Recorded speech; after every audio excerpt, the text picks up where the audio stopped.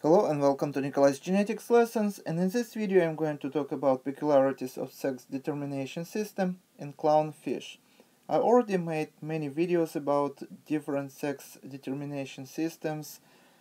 For example, most known is XY sex determination system in mammals and in humans also, where female has 2 X chromosomes and male has one X chromosome and one Y chromosome. So in our species, male defines the sex of the progeny, because male can produce 2 types of the gametes, where the gametes may have X chromosome or Y chromosome.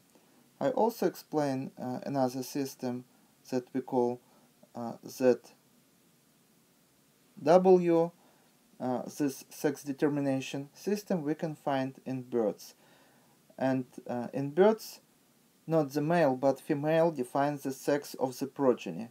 So female can produce 2 types of the gametes that contains whether Z or W sex chromosome, and male only can produce gametes with 1 type of sex chromosome. And yet another system is XOR sex determination system. We can find this system in cockroaches or grasshoppers, and in this system, if animal or insect inherits 2 X chromosomes, this means female phenotype, and if inherit only 1 X chromosome, this means male. Another sex determination system we call haplodiploidy. We can find in bees and wasps, when if insect is diploid, so has 2 sets of chromosomes, this insect would be female, and if has 1 set of chromosomes, this insect would be male. So this system we can find in wasps and honeybees. And today I want to talk about another interesting system of sex determination that is environmentally influenced. And many of you remember this movie about small fish Nemo, who lost his mother and was raised by his father. And actually, what would happen in this situation? As you know, clownfish lives in anemone. This is sea animal that were called after terrestrial plant, and this clownfish usually lives close to this animal because it gives a protection, because this animal has poison that can sting many of the sea animals, but clownfish developed system which allows it to live with this animal in symbiosis and not affected by its poison.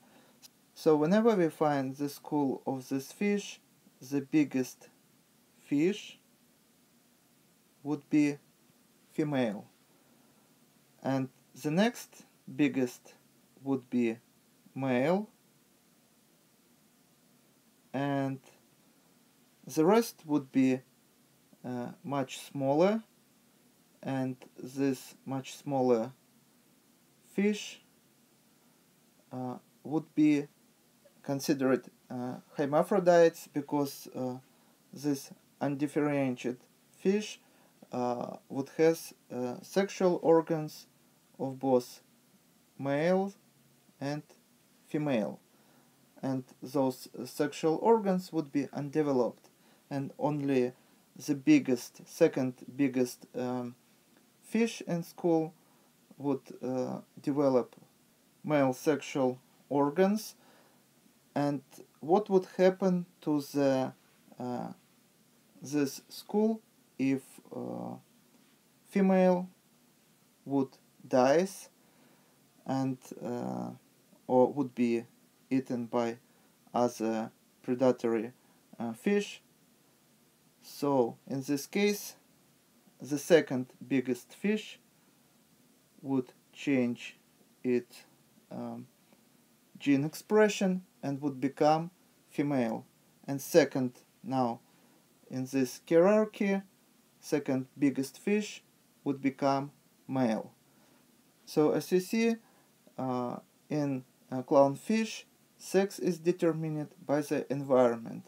So outcome of this story would be completely different from what we have seen in this movie. And this change of sex takes about 2 months, and it is reversible. So since male becomes female, it is a reversible process. And also this is not unique to only clownfish. Many other animals has a sex determination system that is influenced by environment. Another example would be sea turtles. When sea turtle lays eggs, sex also would be determined by the temperature of the sand. And this is all for today. Thank you for your attention. Please subscribe for my new videos that I post almost every day. Thumbs up if you like this video. Please write your comments, questions if you have any. And see you in the next video. Goodbye.